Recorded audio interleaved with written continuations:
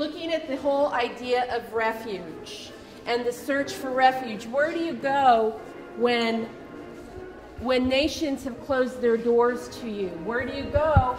What kind of documentation do you need to get out of Germany?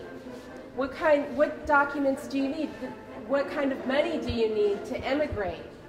These are all issues that you have to bring up with your students so that they understand why they were trapped in Europe.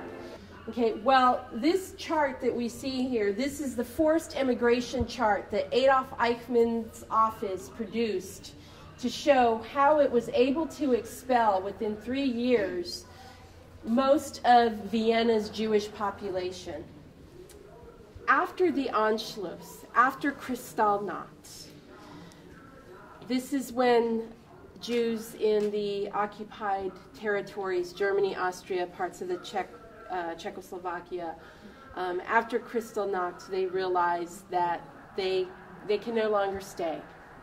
Life is just not bearable anymore. In fact, it's dangerous now. And in many cases, many of them actually bought visas to get out. Some countries made money, some diplomats made money selling fraudulent visas that turned out to be no good.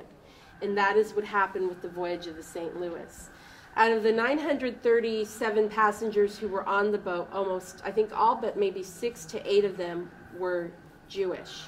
They needed to get out, and Cuba was the destination of this ship, the St. Louis. It was owned by the Hamburg line, Hamburg America. So they had acquired visas to go to Cuba, where they were planning to stay until their numbers came up to come to the United States. But before they reached Cuba, their visas were rescinded. In fact, many of them were fraudulent. Only about 28 of them were actually valid.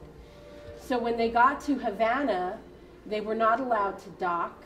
Only those who had valid visas, which was just a minuscule number out of the over 900, those people were allowed to stay, and the rest could not get off the boat.